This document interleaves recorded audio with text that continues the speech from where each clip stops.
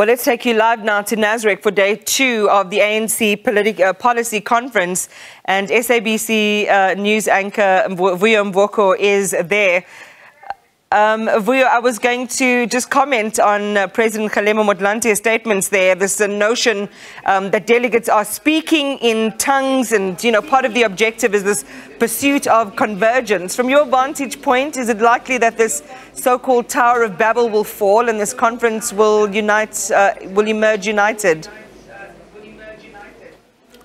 Well, Iman, that's exactly what we've been asking. I mean, I've spoken to 4 provincial chairpersons of the ANC over the past 1.5 days or so. They insist that people are talking friendly and that conversations are going very well. Thank you very much.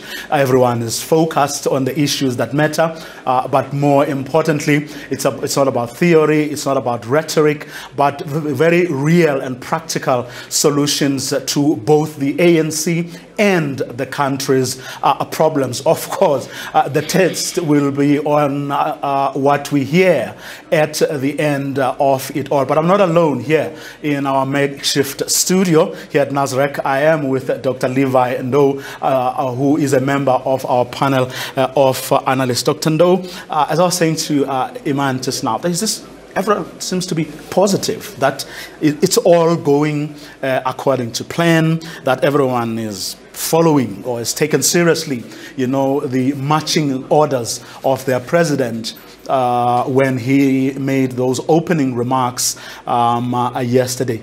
Your sense?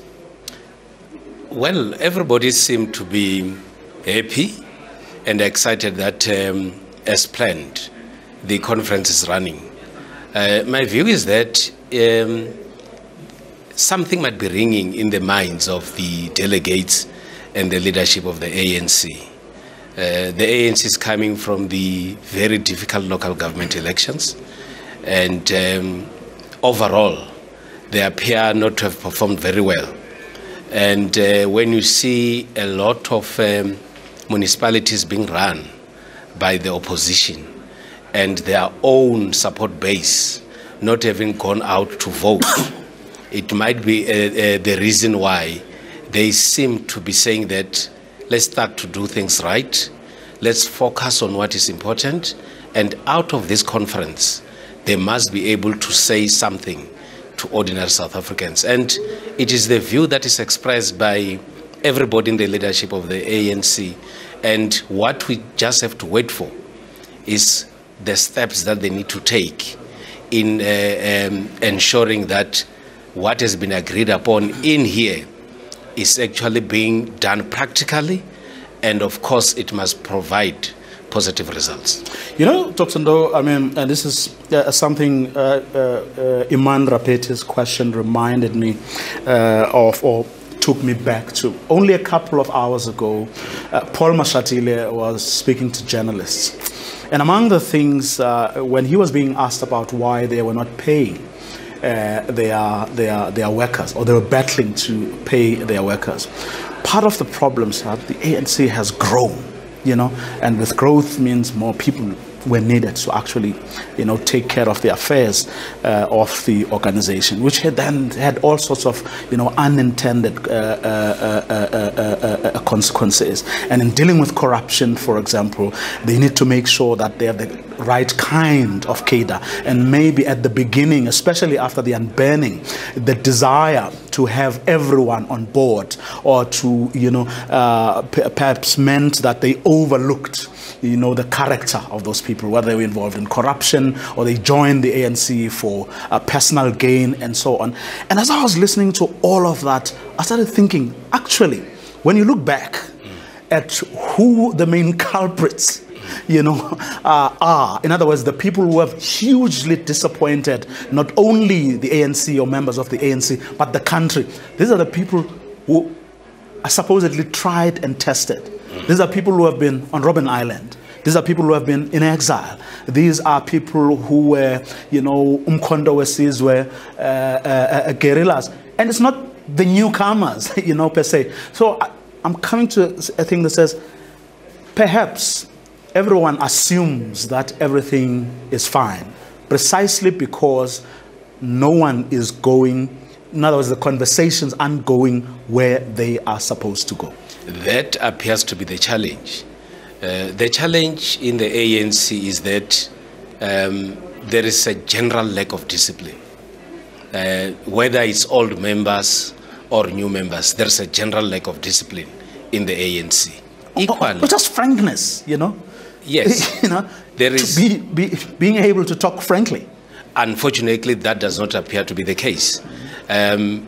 Most leaders of the ANC appears to be very busy with government activities and not focus on matters that negatively affect the party. But if the ANC has been able, as indicated by the chairperson of Limpopo, has been able to arrest the situation at its early stages, especially on matters of corruption, we wouldn't be where we are today. If the ANC would have been harsh on corrupt individuals, we wouldn't be where we are today. We wouldn't be having issues relating to state capture. It is because there is an element of leniency on those who are corrupt, and the general membership of the ANC would not want to raise these issues frankly, and that is why they are actually here.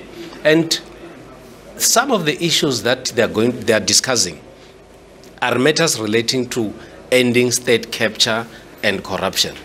I would expect the ANC to come with decisions that will actually prevent acts of corruption and state capture, and followed by consequences on two broad ways. One, the ANC should be in the forefront of ensuring that those that are implicated in the state capture report are actually punished. The ANC should also be in the forefront of ensuring that tendencies of corruption and elements of state capture within its midst are actually arrested and dealt with. But for these people who are talking tough, to be able to see a program like the one we're being told is now being put together, for them to be able to succeed, they need to be elected into those positions of power. And that has always been the dilemma of many people, that they will want to talk tough, but they need even the wrongdoers to give them the numbers so that they are then able to ascend. And you've seen a lot of that, where people who get to be elected to like provincial chairperson or provincial secretary and so on need the votes of the people they may not like. They need the votes and the money of the people, you know, who are actually bringing their organization into disrepute to be able to ascend. And once they do that, and then you've got another layer coming in to fill, you know, the positions that they will have left. And it just continues. In other words, you get someone today who's tough talking, but was not able to act, you know, on what they would have promised, because the next election is just around the corner. That appears to be one of the biggest challenges in the ANC again. And I think this is one of the issues that has brought into being the buying of membership in the ANC. When the ANC is celebrating that it has got millions of members, some of these members, the possibilities that they might not even know that they are members because someone decided to join on their behalf. And that also talks to the challenge that Paul Mashatile was raising earlier on, to say that even though we are proud that we've got a lot of members, the challenge is quality, and there has never been proper screening of the membership in the ANC. And equally so, the political education sector that is supposed to be conducted by the ANC is there, but it's not effective, because you still have members of the ANC who are aware that there is a policy conference going on now, but they wouldn't know any of the policies that the ANC is actually dealing with. And those are the people who still have to go and conduct door-to-door campaigns without understanding the actual policies that the party has. And at the end of the day, as the journalists were saying at that briefing, what you find is that conference after conference does diagnosis and they come up with resolutions, but at the end of the day, none of those resolutions get to make any difference. This conference, in my view, must be able to develop strategies for implementation, short, medium, and long-term implementation strategies. But equally, this conference should be able to give those that are given political responsibilities a time frame for reporting back. For an example, yesterday there was a discussion with Dr. Gwen Ramokgopa, and one of the colleagues asked a question that says, what is going on with NHI? And this is the matter that has been on the table for the past 12 years. And there is a challenge with implementation.